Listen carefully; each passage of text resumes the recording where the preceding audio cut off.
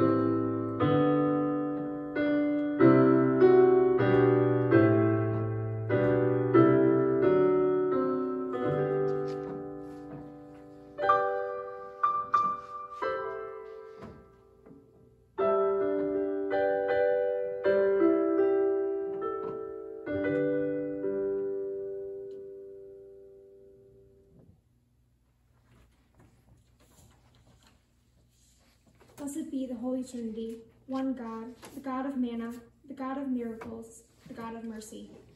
Amen. Drawn to Christ, seeking God's abundance, let us confess our sin.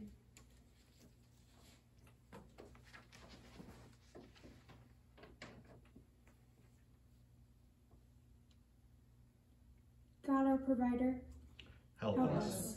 It is hard to believe there is enough to share. We question your ways when they differ from the ways of the world in which we live. We turn to our own understanding rather than trusting in you. We take offense at your teachings and your ways. Turn us again to you. Where else can we turn? Share with us the words of eternal life and feed us for life in the world. Amen. Beloved people of God, in Jesus, the manna from heaven, you are fed and nourished. By Jesus, the worker of miracles, there is always more than enough. Through Jesus, the bread of life, you are shown God's mercy. You are forgiven and loved into abundant life. Amen. Now continue with the gathering psalm, hymn 776. Amen.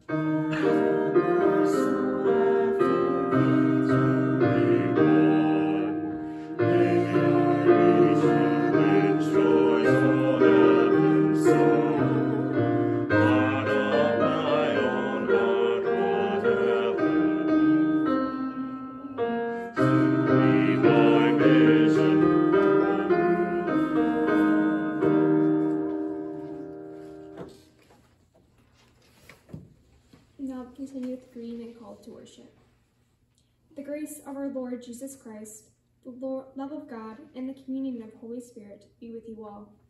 And also with you. The Spirit of God is gathering us together. The Good Shepherd is leading us onward. God, our Creator, made us to be together, to be one flock, one fold. The Good Shepherd is leading us onward. Jesus, the Good Shepherd, is calling us by name, and we know their voice. The Good Shepherd is leading us onward. Come, gather your hearts in worship, and follow Christ our Lord. The Good Shepherd is leading us onward. O God, powerful and compassionate, you shepherd your people, faithfully feeding and protecting us. Heal each of us and make us a whole people. We may embody the justice and peace of your Son, Jesus Christ, our Savior and Lord. Amen. The first reading is from Jeremiah, the 23rd chapter. Woe to the shepherds who destroy and scatter the sheep of my pasture, says the Lord. Therefore, thus says the Lord, the God of Israel, concerning the shepherds who shepherd my people. It is you who have scattered my flock, and have driven them away, and you have not attended to them. So I will attend to you for your evil doings, says the Lord. Then will gather the remnant of my flock out of all the lands where I have driven them, and I will bring them back to their fold, and they shall be fruitful and multiply. I will raise up shepherds over them who will shepherd them, and they shall not fear any longer or be dismayed, nor shall any be missing, says the Lord. The days are surely coming, says the Lord, when I will raise up for David a righteous branch, and he will reign as king and deal wisely, and shall execute justice and righteousness in the land. In his days, Judah will be saved, and Israel will live in safety. And this is the name by which he will be called, the Lord of our righteousness, the word of the Lord. Thanks be to God. The Lord is my shepherd, I shall not be in want. The Lord makes me lie down in green pastures, and leads me beside still waters. You restore my soul, Lord, and guide me along right pathways for your name's sake. Though I walk through the valley of the shadow of death, I shall fear no evil, for you are with me. Your rod and your staff, they comfort me. You prepare a table before me in the presence of my enemies. You anoint my head with oil, and my cup is running over. Surely goodness and mercy shall follow me all the days of my life, and I will dwell in the house of the Lord forever. The Holy Gospel according to Mark. Glory to you, O Lord. The Gospel of Mark, chapter 6. When Jesus sends his disciples out to teach and heal, they minister among large numbers of people. Their work is motivated by Christ's desire to be among those in need. The apostles gathered around Jesus and told him all that they had done and taught. He said to them, "Come away to a deserted place all by yourself and rest a while." For many were coming and going, and they had no leisure even to eat. And they went away in the boat in a deserted place by themselves. Now many saw them going and recognized them. And they hurried there on foot from all the towns and arrived ahead of them. As he went ashore, he saw a great crowd, and he had compassion for them, because they were like sheep without a shepherd, and he began to teach them many things. When they had crossed over, they came to a land at Gennesaret, and moored the boat. When they had got out of the boat, people at once recognized him, and rushed about the whole region, and began to bring the sick on mats to wherever they heard he was. And wherever he went into villages, cities, or farms, they laid the sick in the marketplaces, and begged him that they might touch him, even the fringe of his cloak. And all who touched it were healed. This is the gospel of our Lord. Praise to you, O Christ.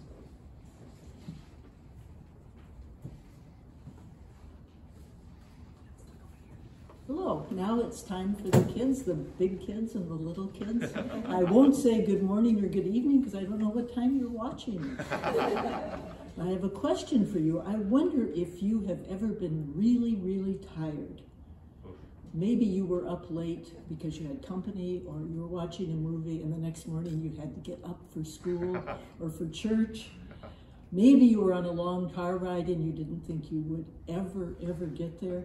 Or maybe you were on a long walk or hike with your family and you wished your mom or dad would pick you up and carry you, but you were too big to be picked up. Well, you can imagine that, if you can imagine that, maybe you can think about how you felt at that time. Were you angry or frustrated? Did you feel cross? Maybe you even cried. I hope none of you threw yourself on the floor and kicked your heels, but you might have felt like it. Now, you can imagine how Jesus and his friends might have felt in our story today. He and his disciples had been walking on the hot, dusty roads. They were sweaty, and they were dirty, and they were tired, and they'd had an interesting time. They'd been telling people about God's love. They had been healing people, but they were exhausted. And Jesus had an idea. He knew how his friends felt. He said, let's get into this boat and go to that park across the lake, and we can rest and relax and maybe have something to eat. He knew they needed a break. So they got in the boat, and it was a relief to feel that cool breeze. But pretty soon they arrived at the park, and lo and behold, all those people had come around the lake and got there first. And they wanted Jesus to tell them more about God's love, and they wanted him to answer all their questions. Now, I can imagine that Jesus was pretty tired, and maybe he was frustrated by all those people asking him for things, but he patiently and kindly told them about God's love, and he answered their questions. And a little later, they got on the boat again, and the same thing happened when they got off the boat. Here were a whole bunch of people, and they wanted him to heal their friends and their family members. And although Jesus was still tired, he did what they asked. He let them bring their sick friends and relatives, and he took care of them, even though he was even more tired than before. When we read the Bible and the stories about Jesus, it's nice that Jesus doesn't just tell us what to do. He shows us what he wants us to do. This story shows us it's important to try to be patient and kind even when we're tired and even when it's hard. That's because that's what Jesus wants us to do. He wants us to follow him. Let's pray. Dear Jesus, we love you and we want to be patient and kind like you. Please help us and forgive us when we forget. Amen. Amen.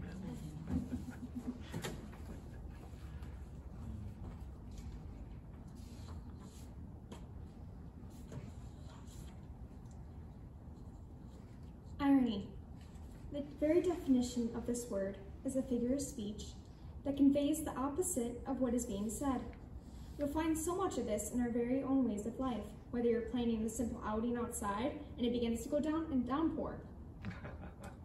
You'll find irony in the Bible as well, especially in the Old Testament, but it isn't always quite as obvious. Sometimes you have to dive in deep and look for it, which is our case for Jeremiah.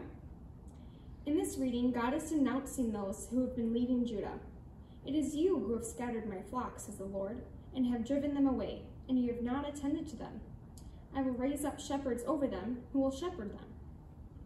This imagery is very interesting and it's very ironic, because shepherds were not exactly high in the social order at that time. Nobody was really going to be inviting a shepherd to a party or a feast, and it requires no education to become a shepherd, just your own willingness to spend time with the animals instead of people. More often than not, those sheep that they're tending to, they probably didn't own them. They're most likely owned by other people with money, but it doesn't have time or the energy to do the dirty work. Yet they are in fact responsible for taking care of one of the most valued forms of life. Sheep was a major source of the agricultural, economy. Let's do that. And in order for the economy to flourish, the shepherds had to do a good job looking after the sheep and have integrity to do so.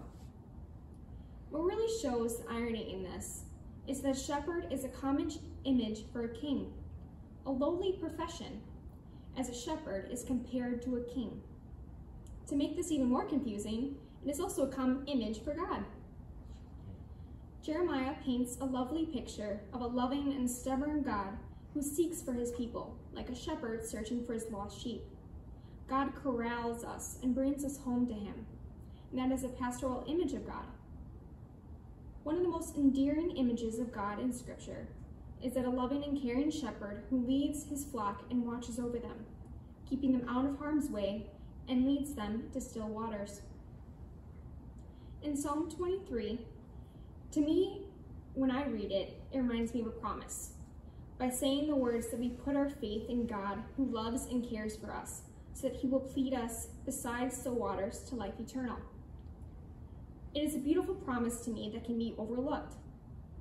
Usually when I hear this psalm, it's during funerals as a way to help us grieve.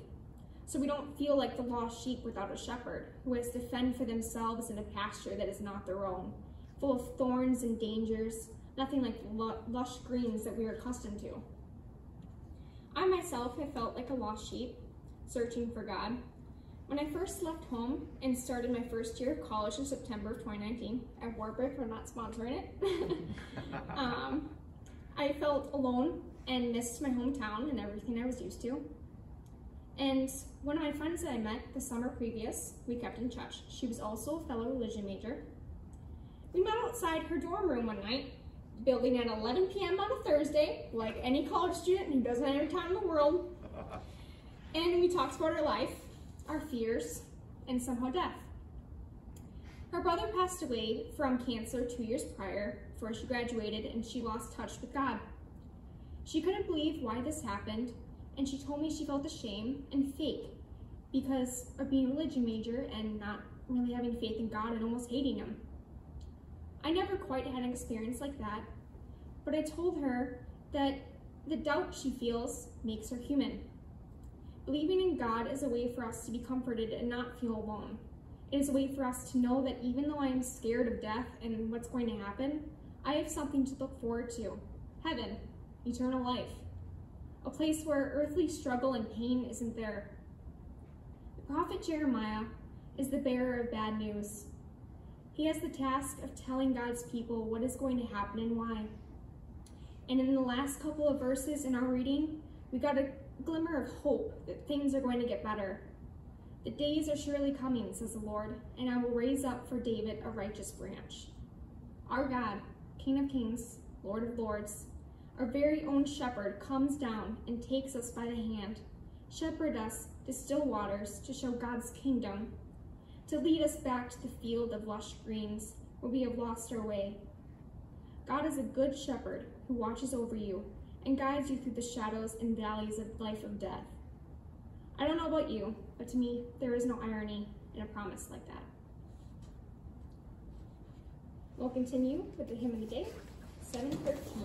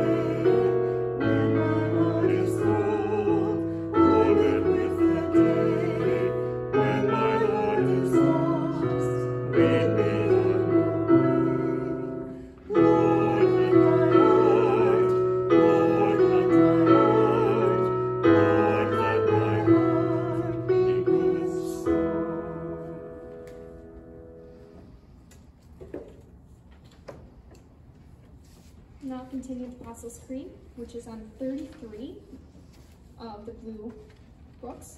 I just had to find it myself. Or 55. Oh, yeah. 55. Yeah. Either one. All right. I believe in God the Father Almighty, creator of heaven and earth. I believe in Jesus Christ, God's only Son, our Lord, who was conceived by the Holy Spirit, born of the Virgin Mary, suffered under Pontius Pilate, was crucified, died, and was buried. He descended into the dead. On the third day he rose again. He ascended into heaven. He is seated at the right hand of the Father, and he will come to judge the living and the dead. I believe in the Holy Spirit, the Holy Catholic Church, the communion of saints, the forgiveness of sins, the resurrection of the body, and the life everlasting. Amen. For the prayers, I will end each petition with the "Hear us, O God." Your response is, "Your mercy is great." Rooted in Christ and sustained by the Spirit, we offer our prayers for the Church, the world, and all of creation.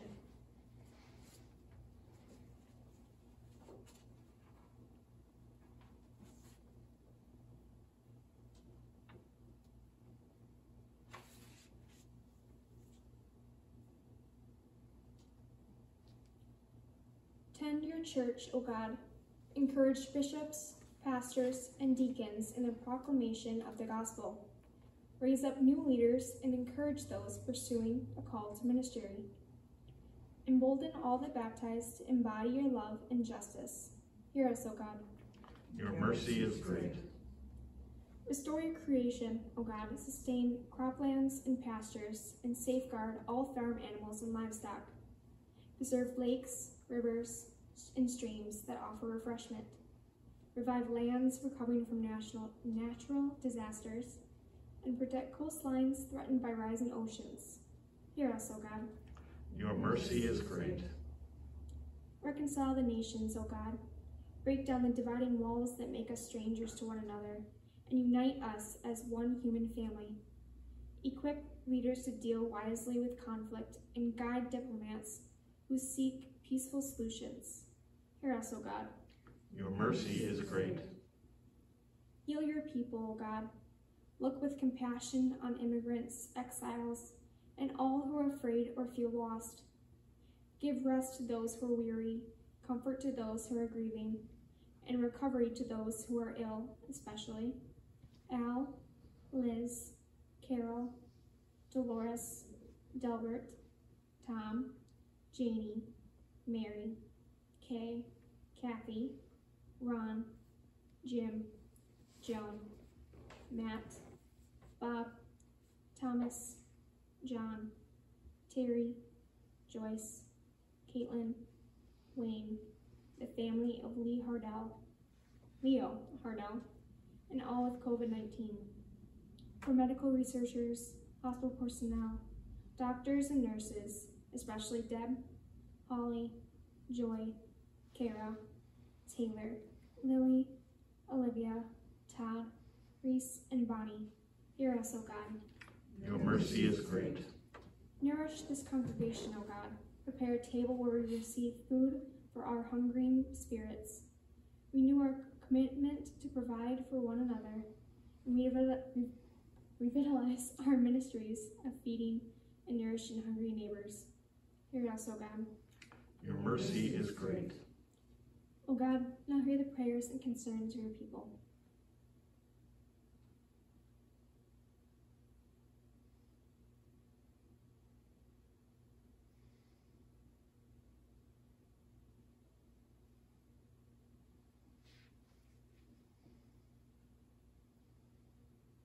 You lead us home, O God. We give thanks for all who have died, now citizens with the saints. As you've received them into your heavenly home, so welcome all of us to dwell in your house forever. Hear us, O God. Your mercy is great. We lift all these prayers to you, O God, confident in the promise of our saving love, through Jesus Christ our Lord. Amen.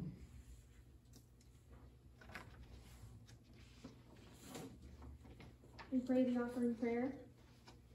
We pray, Jesus, bread of life, you have set this table with your very self and called us the feast of plenty. Gather what has been sown among us and strengthen us in this meal. Make us to be what we receive here, your body for the life of the world. Amen.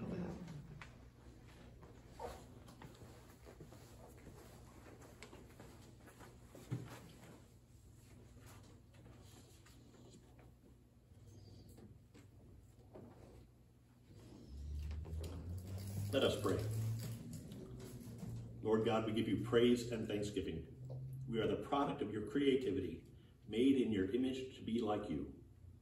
When we rebelled against you and denied our true selves, you stepped into our flesh and endured the cross so we could come home to you.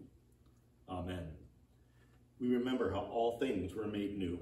On the night before he died, Jesus took a loaf of bread, blessed it, broke it, and gave it to his friends, saying, "Remember me whenever you eat. This is my body given for you."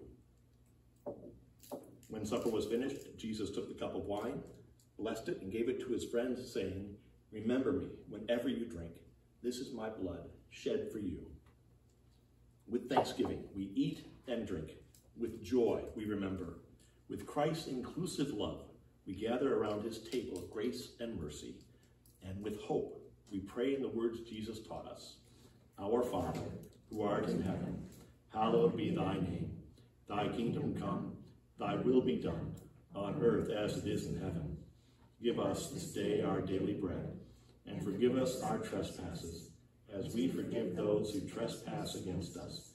And lead us not into temptation, but deliver us from evil. For thine is the kingdom, and the power, and the glory, forever and ever. Amen.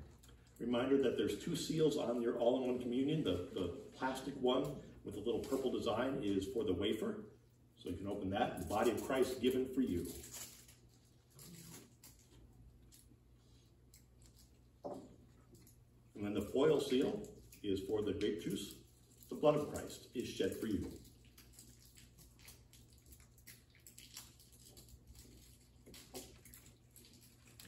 Play a little bit.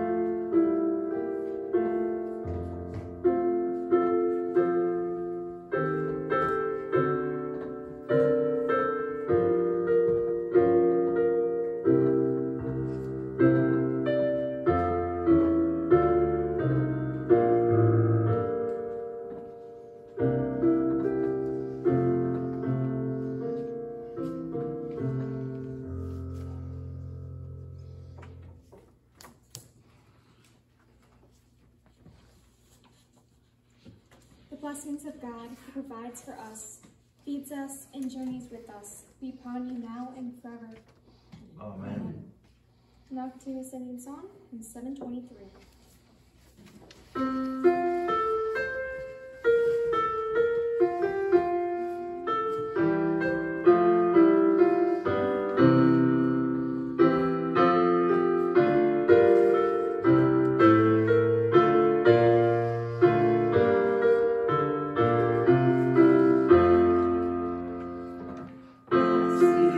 Send us forth to sing, we go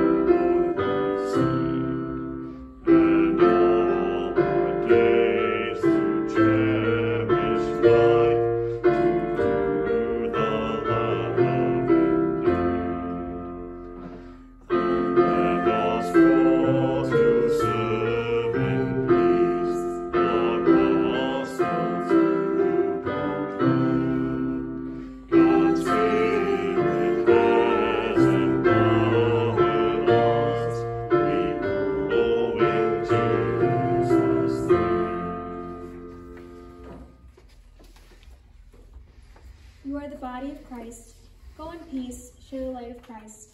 Thanks be to God.